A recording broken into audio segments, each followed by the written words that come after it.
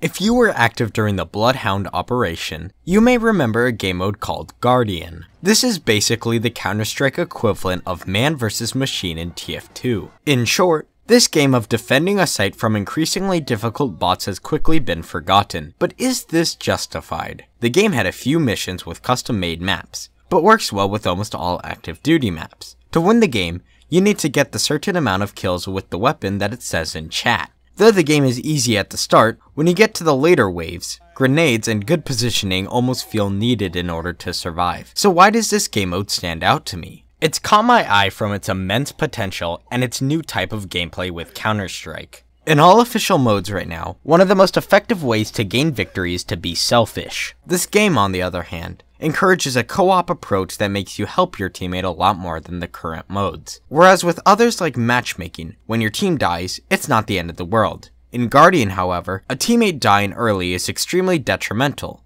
as both players dying would mean the end of the game. This game mode encourages you to go out of your way to help your other, helping to increase synergy and teamwork. I found myself while playing, communicating and asking for help more often than I did in competitive, as you can spend more of your attention towards your friend than everything you have to account for in a traditional mode. Practicing more with this mode can help those who struggle with communicating, as you can practice high pressure scenarios over and over again. I would rate it over most game modes from Valve, and having it hidden is a shame considering how helpful and effective it could be for new players. It teaches giving and teamwork unlike many of the other games. The others teach to fend for yourself, which is the exact opposite of competitive play. It's a team game. The game mode is fun and exciting for all skill levels, and has yet flown under everyone's radar because of the absent advertising it gets. Currently, everyone is on the edge of their seats for a new operation or update, yet something new and great for all is thrown under the bus and ignored. Playing with friends has given me fun I haven't experienced with CS in a long time.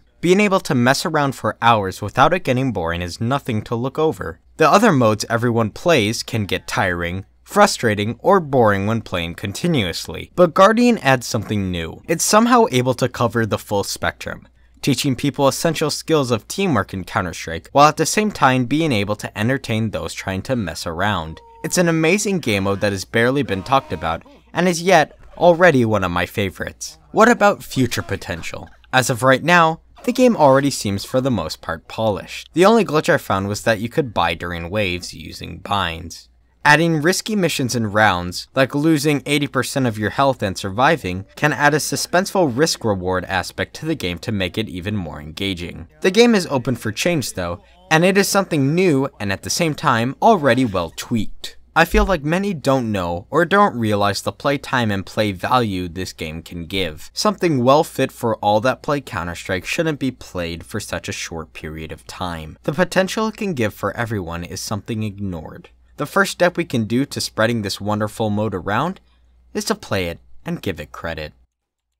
Let's go and type the following commands into the console, and then choose the map you'd like to play. All existing ones currently work surprisingly well.